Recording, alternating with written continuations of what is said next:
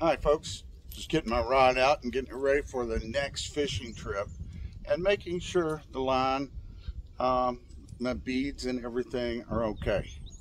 Again, some of you have asked about beads for your fishing rods or your rigs because you're not 100% sure where they go, how to use them, and what the purpose of them are. We're going to explain that.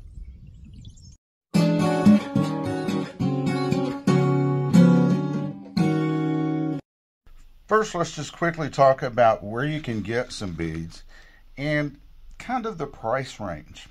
Now, you can get these at most sporting goods stores that sell fishing equipment or the big box stores.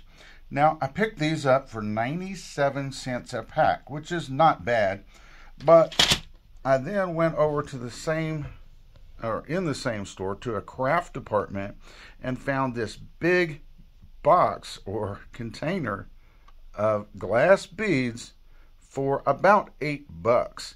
And when you break it all down, it's much cheaper to buy in the bulk. Beads are definitely an important part of my tackle, and they come in a variety of colors and usually in glass or plastic. Now, many times we will see a bead placed just on either side of where a sinker is, whether at the end of the hook or up by your barrel swivel. Now, many of you have also seen a small bead just on either side of a slip bobber. Now, I like to use line Reynolds on my rig, and I use beads as spacers to keep them away from the hook. Now, I sometimes will use a spinner blade on my rig, and I use the beads as a spacer on them as well. Now, some people wish to use glass beads for rattling purposes, and they also put in between the glass beads some brass spacers to help create noise. However, the biggest known reason to use beads are to prevent the sinker from damaging the knot on the hook. This is what most people use when catfishing. So you can see there are many important uses for beads on catfishing rigs.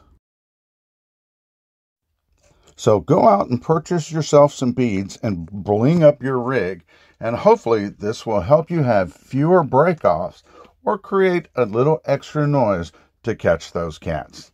Thanks for watching, folks. We hope this helped. Have a great day.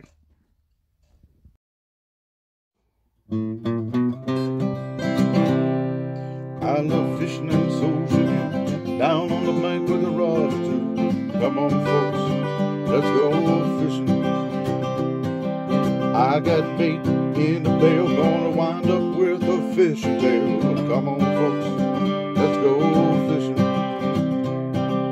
I had a fish on the line, it was a flipping and a flopping till it broke my line. Come on, folks, let's go fishing. Come on, folks, let's go fishing. I'll get him next time.